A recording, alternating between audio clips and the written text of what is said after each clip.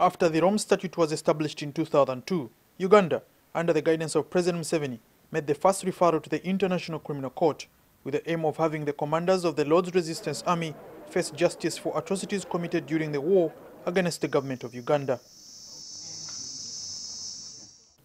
However, some hold the view that Moreno Ocampo, who was the ICC chief prosecutor at the time, breached the principles of impartiality by holding a joint press conference with President Museveni. They claim that the UPDF was also accused of some atrocities and therefore meeting President Museveni slanted all future proceedings in favor of government. On the other hand, President Museveni is also a potential suspect. The prosecutor of the ICC has to investigate impartially, independently, and to look at all possible suspects. And as we know, in Northern Uganda, it was not only the Lord Resistance Army that has been documented to have been committing crimes, there is also the possibility of the government army having committed crimes. Some of the reasons for the referral was that Uganda may not have the structures to try the case. Now that the court is trying Ongwen for war crimes and crimes against humanity, other issues like crimes committed in Teso and Lango have not been addressed.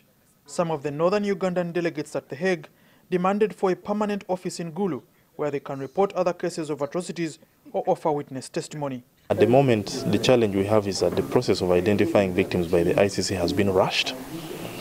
So that's why we have only about 4,000 registered to participate out of so many potential victims. The quick and straightforward answer to this, and a very frank answer to this, is a matter of resources. Also, while meeting the Acholi delegation, Fatou Bensouda, the chief prosecutor of the International Criminal Court, reiterated how state parties have an obligation to arrest suspects wanted for cases before the ICC, like Sudanese President Omar Assar al-Bashir. Bensouda also confirmed that ICC had received a case file accusing government of committing atrocities in Kasese in 2016, and that they are analyzing the submissions.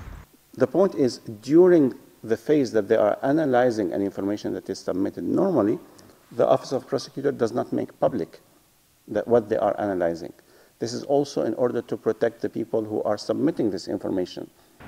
The International Criminal Court tries crimes that are suspected to have happened after 2002. However, there are still victims that are seeking justice for atrocities that were committed before 2002. And if a reconciliation commission is established, it may be a necessary path for healing. Andra Nitwe, NTV, The Hague, Netherlands.